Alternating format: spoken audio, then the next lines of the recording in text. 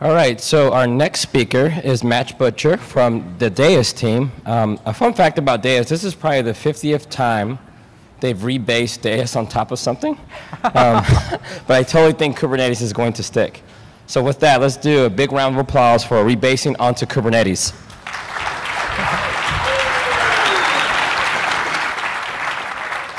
We don't count those first 49 times at all. Yeah, this is only our second version. No, really. Yeah, I'm Matt Butcher. I'm the architect on the Deis project. Let me give you a quick introduction to Deis.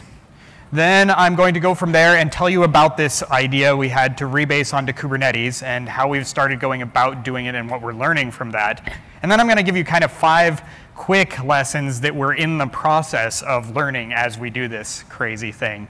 So Deis, really, if I had to describe it in 2 words, I would say it's a containerized PaaS. We bought into the kind of Docker idea that we should be running these components inside of containers, but we wanted to build a platform as a service kind of thing. So here's the vision, right?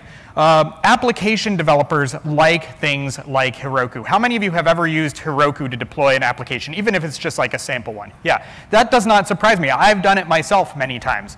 What's great about Heroku is that it's so easy to use, right? As the developer, you do your source code, you push it in there, and magically you've got instances running there, and you can scale them up, you can see the logs. It's great. From the developer standpoint, it was an easy workflow, and we liked that. But what we didn't like about it was that you would get stuck running everything inside of Heroku. So when you wanted to deploy on your own bare metal, not really an option. You wanted to use AWS, not really an option. And so what we tried to do was build a platform that from the developer side was as easy to use as Heroku, but could run on your own infrastructure. So a DevOps team could take it and deploy it into AWS or Azure or DigitalOcean or on their own bare metal or whatever, and they made the choices, and they picked the features they wanted, and they could pick which of the back-end services they wanted to use. That was sort of the ideal, or the idea behind Deis v1. And in practice, it kind of came out like this. Right, so we started with the operating system. We said we're going to start with CoreOS. It's a great operating system for what we want to do. Inside of that, we're going to run Fleet and etcd. Those are the 2 big components that we decided not to really run in Docker. We actually have experimented several times with running them as Docker containers, but we always keep going back to running them outside. And then we're going to take Docker, and we're going to run a bunch of things inside of Docker containers. So this green, all these green boxes are sort of like the overview of the components in Deis v1, a little bit simplified. So there's a controller which has the API surface, and it has a database that keeps track of what's getting deployed and when. We've got a router mesh based on Nginx that routes traffic into the cluster, a Docker registry, some logging tools, a storage backend Ceph is what we chose to do for that. And then we had this thing called the builder. And the builder is really the Heroku-ish part, right? It has a git receive on it, right? So you push your project into the Git repo there, and it takes the source code, and it runs it through the Heroku build system. It builds a slug, rolls that into a Docker container, pushes the image into the registry, and then notifies controller, and controller goes and deploys it, right? So it's a big bundle of stuff all packed into that one little box there. And then, of course, what happens when you run things through this is you generate those little purple boxes on the side, right? Little containers that are running the apps that you built with Heroku. This was Deis v1. And we liked it. We decided we wanted to try and increase some of the flexibility. And one of the places we identified where we could increase configurability was the scheduler. And Fleet was doing an OK job. We wanted to try some other things and see if we could schedule using Swarm. Then we tried Mesos and Marathon. Then we tried Kubernetes, and we were going, look, we can handle all the different schedulers. Let's just handle them all. But as we started down that path seriously, in earnest, and went from preview release to trying to plan how we'd actually do this, what we realized is that instead of supporting a whole bunch of different schedulers, we were starting to support like the bottom of the barrel scheduler, right? Because we needed a common interface, and we needed to be able to treat all these things as basically the same. And what that meant was we had to take the weaknesses, or the weakest parts of each scheduler, and treat those as sort of the across-the-board feature set. So we were building a obviously less than ideal scheduler. That was a tough moment for us. We had this idea of componentizing, and it turns out that wasn't the right place to try and make things swappable. So we sat down with the things we really wanted to get out of a scheduler. and even more so, things we wanted to get out of a container platform. And we started talking about, volume management and being able to store secrets somewhere and service discovery. And we very quickly narrowed down to what we thought was our best choice, which is Kubernetes, because the vision that Kubernetes has is very similar to the way we see the world. Mesos was kind of very close there, and we realized that, well, we can run Kubernetes inside of Mesos, so, we get a free one there. And so we started re-architecting this platform around Kubernetes. And this is the way it's starting to look now. So let's start in the middle with Kubernetes. There's something that should strike many of you who work on Kubernetes about this, right? Why is there only one box for Kubernetes? That's because our view of this has changed. We now view this whole tier as one thing that we don't have to worry about. Kubernetes will just handle all of this stuff for us. And the first simplification it made is that we don't have to worry about that bottom blue box anymore. We were very devoted to CoreOS. We love CoreOS, but now we don't need to voice that opinion on you. So my dev environment is running a Fedora-based one. My two colleagues who sit on my left are both running CoreOS-based ones, and the one who sits on my right is running in GKE, and I don't think really cares at all what actual distribution of Linux is running under there. And all of us are productive, and we don't have a lot of cases where we don't have any cases where we say, oh, well, the reason yours is doing that and mine is doing this is because I'm on Fedora and you're on CoreOS. So Kubernetes has basically allowed us to stop really caring about the blue box at the bottom. And we treat Kubernetes as one big thing. So we stop worrying about the Docker inside of it and all of those sorts of things. We just try and track Kubernetes. Now, another tough lesson we learned, which is manifest there in the increase in number of green boxes, is that we had been telling ourselves a little lie. And the lie went something like this. All y'all should be using microservices and 12-factor apps, and here's how you guys should be doing it. And we're building this little componentized system too. But the truth of the matter was our componentized version of Deis, this one right here, wasn't as componenty as we wanted to believe it was. It was actually, everything was very tightly coupled together. And we couldn't really conveniently take things out and swap other things in. And here's a great example of that. A user said, well, I like your builder thing, but I don't necessarily want to build my code there. I just want to run Heroku-style slugs inside of it. And we said, well, you can't really do that. I mean, it's a build pipeline. You push the code. Yeah, I understand it. No, you push the code in, and we build stuff for you. That's the way it works, OK? We sort of swallowed our pride and readjusted when we started looking at the way Kubernetes deals with things and listening to what our users were asking. And we said, all right, maybe we should really try and build this as a whole bunch of separable workloads that we can orchestrate together and build Deis on top of, but that people can use individual components on their own. And so we took apart the builder as an experiment in doing this, and we broke off the Git gateway and the slug builder part that builds the Heroku-style slug and the slug runner part that runs the Heroku slug. And we started experimenting with running each of these in isolation. And so today, you can head over to Deis, GitHub/Deis/slugrunner and get just the slug runner piece. So if you just want to run Heroku-style slugs, we can do it now. And we rely on Kubernetes to do a lot of the wiring up of components for us. And then we can actually swallow our pride and do the microservices thing the right way. We've been doing the same thing with etcd, with Postgres. And if you head out and start looking at how we've been re-architecting things, we've basically broken down our mono repo into a whole bunch of smaller projects, basically with this kind of goal and intent in mind. Okay? So we're really excited about the way things are going, but we're learning some other lessons, and some of them are not easy lessons to learn. So let's go through 5 of them, starting with number 5. Turtles all the way down. Security is hard. Docker security, when you're building Docker images, which is one of the things we do in the slug builder, is dangerous. Okay? And one of the things we decided we did not want to do was force an entire Kubernetes cluster into privileged mode and doing things less than perfectly securely because we wanted to build containers inside of it. And we followed all of the big long threads on the Kubernetes issue queue. And then we decided, hey, we've got this crazy, crazy idea, and we think it's going to work. So here's what we did. We started with a container. Inside the container, we put QEMU in full-on emulation mode. Inside of that, we ran Linux. Inside of that, we ran Docker. Inside of that, we started running our image builder. So now we can build an image. We can have the Docker inside of QEMU running, as insecurely as it wants, and trust QEMU to be our isolation layer to prevent any weird security stuff. So a fun fact, if you should happen to go to images.google or something or Flickr, it's really hard to find a deeper stack than 4 turtles. I really wanted one with like 8 turtles stacked up. But what you're actually asking, instead of turtle, did it work? Okay, honesty time. Turns out that with your typical like Go kind of project, switching over and doing all the build inside of this QEMU environment, inside of a Docker environment with adds about 10 to 15% overhead. And we thought to ourselves, yes, our users will swallow that, no problem, right?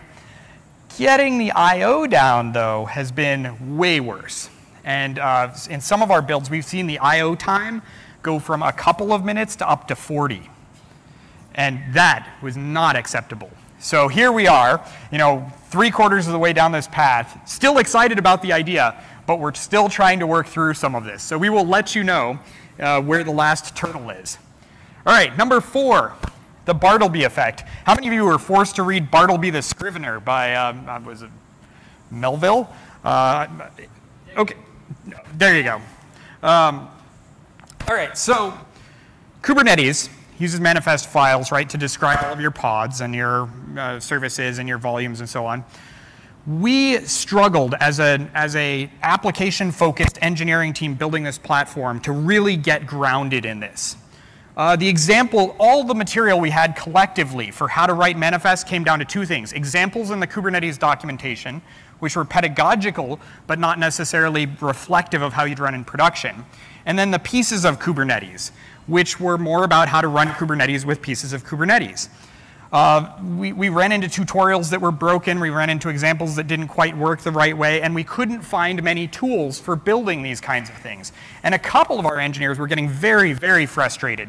And here's the Bartleby quote, right? They're sitting there writing these manifests over and over again going, I would really prefer not to be doing this. We also noticed that people were encountering sort of a steep learning curve just to get things running in Kubernetes. So even if we started them off with GKE, it still took more time than we felt was necessary before they could get running. So we ended up with 2 big problems. Number 1, our team was not collecting around building manifests the way we wanted them to. We didn't have any best practices, we didn't have a place to store these things, and we didn't feel like we were effectively building them. Number 2, it was a formidable challenge for new users. And we realized that both of those problems were not our team's problems. They were sort of the Kubernetes community's problems. And so we decided to try and build a tool that could do this for us. So we thought about it a lot, and we said, what would the ideal tool look like? Well, to us, it kind of looks like Homebrew, right? We love the way that Homebrew or apt-get or yum or something, you type in a command and say, I want to install this thing, and it installs something.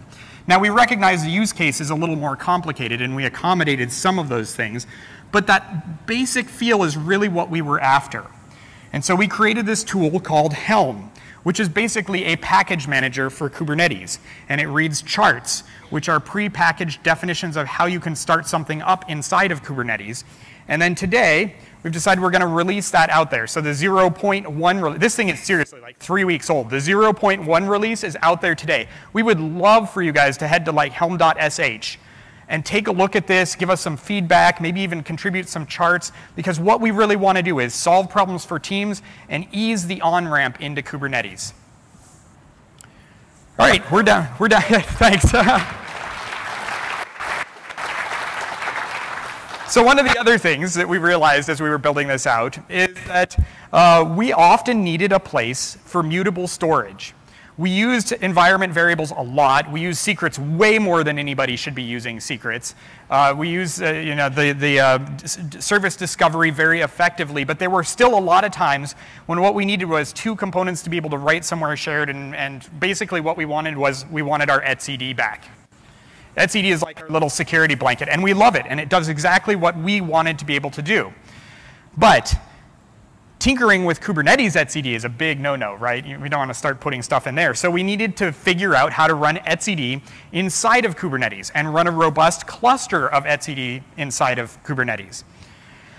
And so we basically began the process of relearning exactly how we were supposed to build things. Remember the previous, way back in the version 1 slide, right? We were running etcd right on top of CoreOS outside of Docker. And we'd tried it before in Docker and not had a lot of luck. But we knew this time we had some new tools to use with Kubernetes that would help us do it the right way. And so we relearned how to build services inside of Kubernetes. And we did it basically like this. We stand up a discovery etcd pod inside of Kubernetes, and then we spin up some replication controllers, and they, with etcd instances, and they contact that discovery service, and they all stand themselves up. And then we hit some of the really difficult challenges. And that led us to what I call the Chumbawamba principle. Or if you'd like to have a song stuck in your head for the rest of the day, I get knocked down, and I get up again. So here was the problem. There's a lot of stuff you have to do to make images work the way that really takes advantage of the heart of Kubernetes, right? And the Docker images that we were finding at Docker Hub or Quay or GCR, these things were all what I would call solipsistic, right? Solipsism is the philosophy of being completely isolated and alone, right? Docker images were built with only themselves in mind. But to get what we wanted out of Kubernetes, we needed Docker images that were built with the cluster in mind and with the ability to work with other ones in mind. And so we decided we're not just going to do plain Docker images. We're going to spend some time very seriously investing in the bootstrapping process and the environmental control of any of these particular things. etcd is a great example. Our Postgres HA is another good example. So we start by doing a custom bootstrap. And inside of this, every time something starts, we've got a piece of, we actually write our bootstrap now in Go instead of shell for the error and for the good error control you get there. So during boot up, it might, for etcd, it will actually try and connect to the API server in Kubernetes and get a little bit of information there. It'll connect to the downward API and figure out information about its environment. And we provide all of that stuff in these bootstrapping scripts so that by the time, sometimes we even generate the config files right there and then, so that by the time the service comes up, it's a service that comes up tuned to the Kubernetes environment. Now the big issue is, everybody repeat after me, pods are cattle, right? So they're going to die. And we needed a way to recover. And we realized that actually one of the better ways to recover was on startup. So for example, when a node falls out of the etcd cluster, when the replication controller starts its replacement, the first thing it does is it takes a look at the health of the etcd cluster. And it asks the Kubernetes API, what do you think is running? And it asks the etcd, the other nodes in the etcd cluster, what do you guys think is running? And then it tries to reconcile the two. And so we don't have master election lockups and things like that, that if you've worked with any of those sort of things that do master election, you know you can get into some hairy situations there. So that's how we've sort of gotten past a lot of those issues with bootstrapping, with self-healing, and things like that. All right, the last one. The service is part of the consumer. So mentally, when we went into building these services, this is the sort of model we had. And I'll take a really canonical case, right? Imagine you've got a WordPress site. So you've got your My App WordPress site, and you've got a database somewhere else, MySQL database, right? Now, the WordPress site needs to be able to connect to the database. And so we often describe it like this. Well, the database, we've got some pods back here, and we've got this service that front-ends the database, and we connect the WordPress by service discovering this particular service. Now imagine a slightly more complicated. I've got my app and I've got your app. Both of us are using MySQL databases in the back end. Both of them have services to connect to. But now we have a little naming issue. You see, because the service discovery requires code that's sitting inside of the image, it means that prior to ever deploying this stuff into Kubernetes, we need to know a whole lot about the environment. And so we can't just say, mine connects to MySQL, yours connects to MySQL, and go service discovering MySQL, because what if we're running two separate databases? So typically we'd have to actually rebuild our images to point to the right service. So we've flipped things around a little bit and said, all right, let's say that the service definition belongs to the app. So when in the final stages of app, so the app developer knows ahead of time, I'm going to call my database service, my app, MySQL, right? And you call yours, your app, MySQL. Ooh, that sounds weird. You write up the service definitions, you include those as part of this kind of app configuration. And then the database in the background is only responsible for fulfilling whatever the query labels are on the DB service. So then when we have to make changes, instead of having to modify the code running in the container, we're just modifying the service's query or maybe the labels that are attached to the database. So an example of this, you can head over to the Helm repo and take a look at the example to-do app. So the example to-do app has its code, and then it declares a service that is to-do underscore Redis or something like that. And it's fulfilled by a Redis backend. Now, if you look in the Helm repo, you'll notice that there is both a Redis standalone chart and a Redis cluster chart. One stands up one individual Redis, the other starts up a full cluster. Either of those will fulfill the service contract that's set on the first one, on the example to-do app.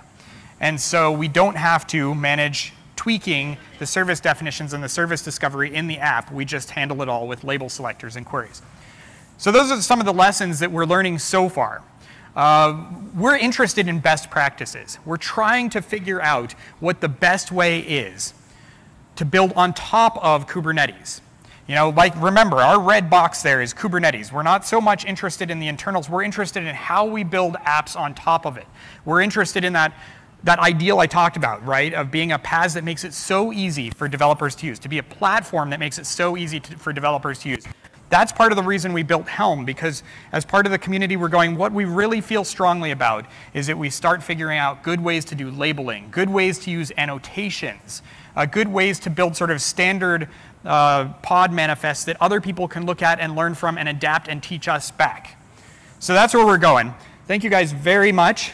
I don't know if we have time for questions or not, but I'll hang around here and I'll be around here for the conference. Thanks.